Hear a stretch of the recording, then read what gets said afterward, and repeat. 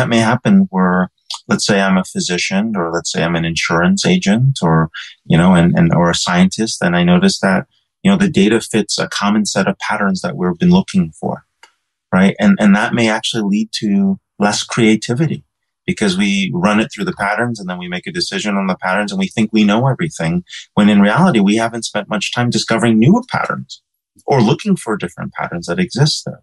And so I think both actually have to happen.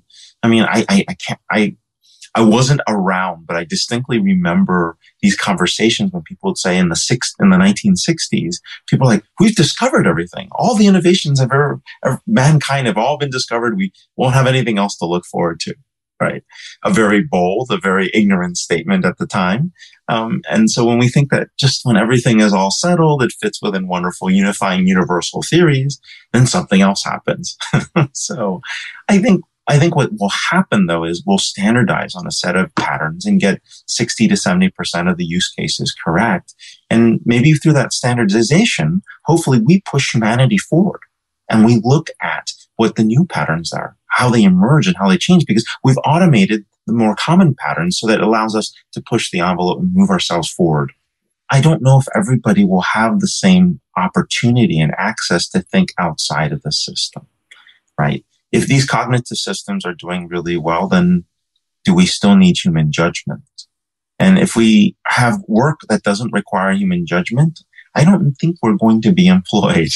So we had Michael Mandelbaum come speak at our Innovation Summit last year. And I think a number of folks asked him, after talking about the future of the world and what's happening with, work in, 20, 30 years out and competitiveness in countries. And the basic conclusion most of us came out with was you were better off as a poet, something very creative, right, that couldn't be automated yet, right? Or you were better off as a painter or artist because, or a plumber, sorry. So you're better off as a poet or painter, or you're better off as a plumber or something with a hands-on skill that couldn't be replaced by machines yet.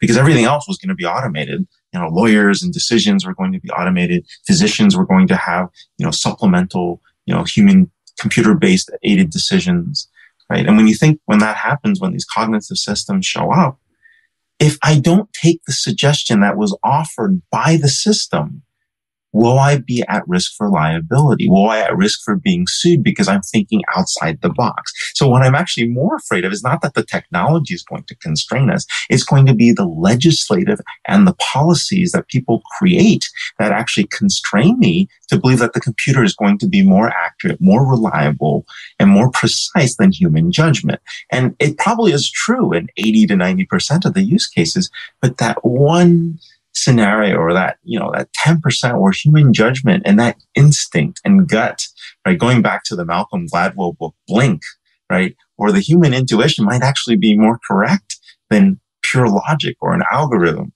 That's the piece of humanity that I will never relinquish, right? I just have to believe that we might know something that the computer doesn't know, which is why we are in existence.